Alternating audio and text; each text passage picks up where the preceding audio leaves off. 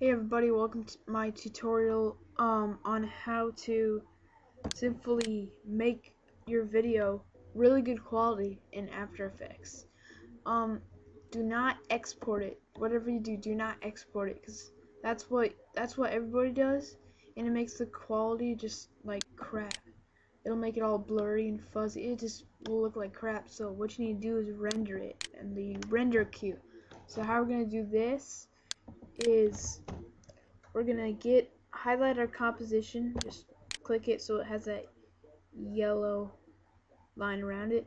So then you want to go to composition, add to render queue, and once you click that, you'll see this. First click this to make the file outputted to whatever you want to, and then you want to go to render settings, and then just make it best settings. Output model, click that, the little blue lossless button, and if you just render it right away, it won't have audio, so you gotta check that audio output button.